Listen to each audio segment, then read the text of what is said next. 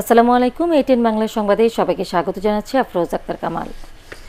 Corona virus সংক্রমণ পরিস্থিতি ভালো না হলে সেপ্টেম্বর পর্যন্ত স্কুল কলেজ বন্ধ থাকবে বলে জানিয়েছেন প্রধানমন্ত্রী শেখ হাসিনা।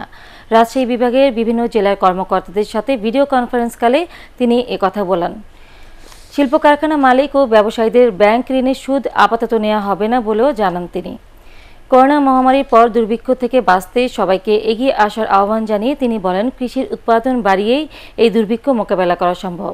তাই কৃষির জন্য ৫,০০০ কোটি টাকার তহবিল এবং কৃষকের কাছ থেকে ২১ লাখ টন ধান, চাল, গম ও খাদ্যশস্য কেনার কথাও বলেন তিনি। আমরা প্রত্যেকের ঘরে ঘরে যাতে খাবার পৌঁছে যায় তার ব্যবস্থা যেমন আমরা নেবার চেষ্টা করেছি, তাছাড়া আমরা যে সামাজিক নিরাপত্তামূলক কাজগুলি করি, যেমন বয়স্ক ভাতা, বিধবা ভাতা, প্রতিবন্ধী ভাতা থেকে শুরু করে আমাদের OMS চাল যা 30 টাকা কেজি ছিল সেটা আমরা 10 টাকা নামিয়ে আনি। তাছাড়া 10 টাকা কেজিতে যে 50 লক্ষ কার্ড দেওয়া আছে তাদেরকেও আমরা ওই 10 টাকায় চাল সরবরাহ করা, অর্থাৎ মানুষ যেন একেবারে না খেয়ে কষ্ট না পায় তার জন্য যা যা করণীয় আমরা করে যাচ্ছি।